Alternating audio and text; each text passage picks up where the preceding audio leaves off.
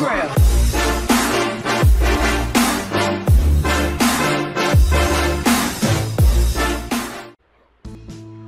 Hello guys, today I'm gonna show you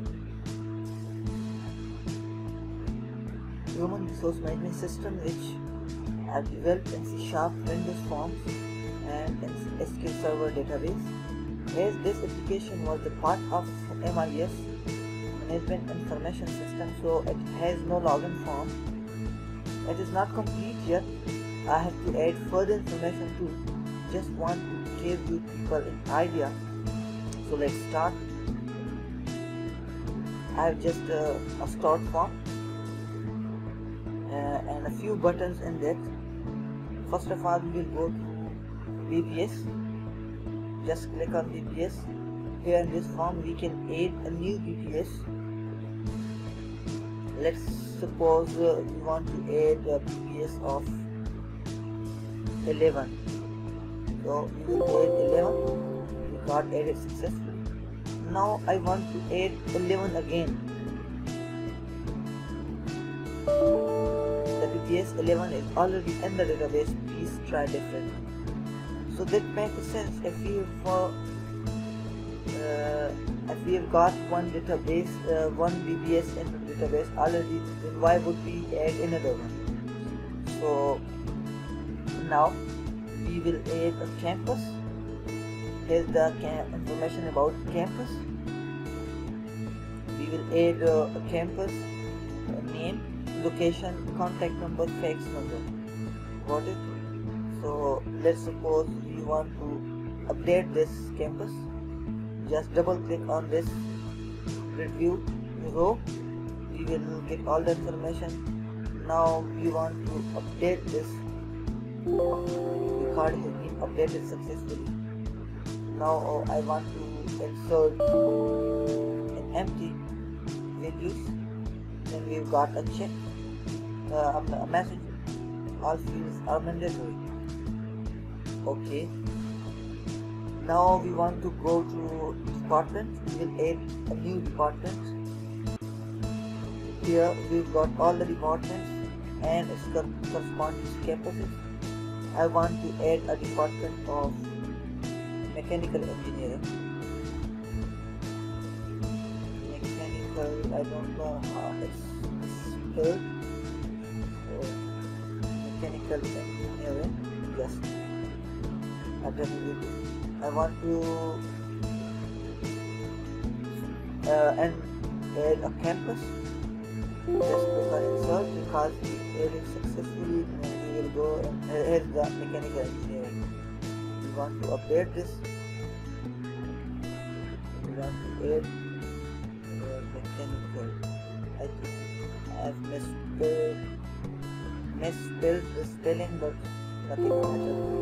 We got this. Now we got this. No. So we will add a name and then we will add a campus. In which campus the department is really in. So we will get the designation.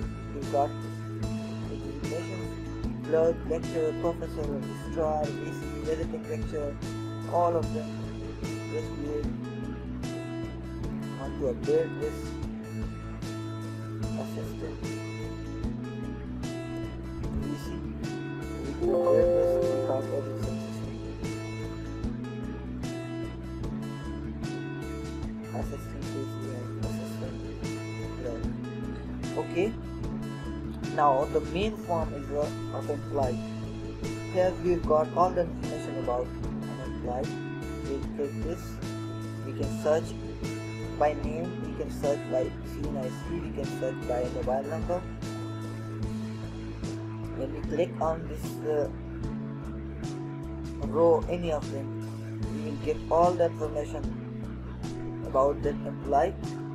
We want to check about the information about Hilal Rauf. So he got first time he was in city campus. Now his status is inactive. He was on contract. Then goes to Lucky campus. These all are just dummy videos just to show you an idea, they gave you an idea. Then he goes to Cohort campus, then he goes to Cohort campus and medical department. Now he is a professor. All the other designations posting are inactive. Still he is an active and on a regular basis. We will check the BPS. First he's got 13 BPS, now he's on 15 BPS. 4 January he's an active. Allowances, medical allowance, he got 1200 medical allowance, and now he's got the 2000 amount. Leaves, emergency leaves, there's no reason, and there's just a dummy value. Here we've got a report. All the report we will add further reports, and that, as I told you always, that it's not a complete. Now we want to update the profile picture. For this, we got updated successfully. There's the Enron. It's just a single module after my yes system. I'll make another video once I completed this project. So stay tuned and subscribe my channel. Thank you very much.